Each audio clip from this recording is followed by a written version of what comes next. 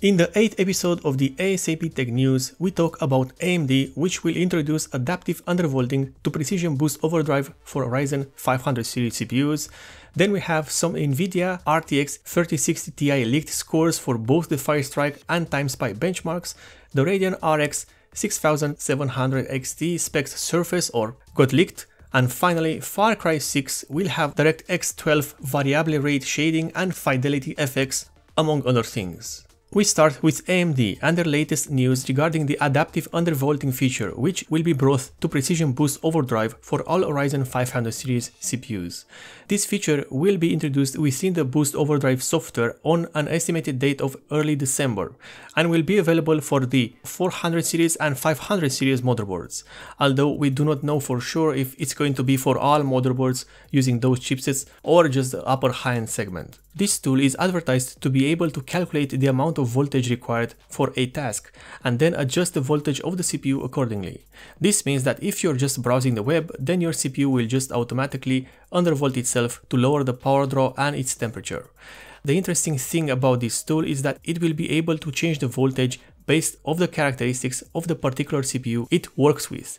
This means that while each CPU will overclock and undervolt differently thanks to the quality of the silicon, this tool will take into account everything regarding your CPU and thus create a custom undervolting behavior to match the CPU itself. Unfortunately, this feature will not make it to all the Ryzen CPUs. AMD has stated that the adaptive undervolting will be implemented with the Ryzen 5000 series and onwards, while the older gen will most likely get nothing of the sort. We move on with the NVIDIA RTX 3060 Ti, which has some leaked scores for the Firestrike and TimeSpy 3D Mark based benchmarks. And are these scores so important, you might ask yourself? Well, depends. If these are true, then it means that at least in these synthetic benchmarks, the upcoming RTX 3060 Ti is slightly better than the older in quotes, RTX 2080 Super. It is also important to keep in mind that if these scores are for real, then it means that the RTX 2080 Super is slower than a graphics card that is supposedly going to be priced at around or under $399 US or euros, which makes the RTX 2080 Super lose in terms of the performance to a graphics card that is almost half its original price. However, this remains to be seen as this is just a leak and the pricing is most likely not going to be around $399.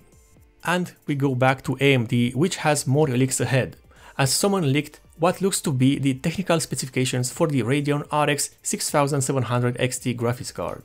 This new model will have apparently upwards of 12 GB of video memory and is based on the AMD Navi 22 architecture. In terms of the power consumption, this graphics card is apparently going to top out at around 220 watts, but should run on average around 30 watts lower.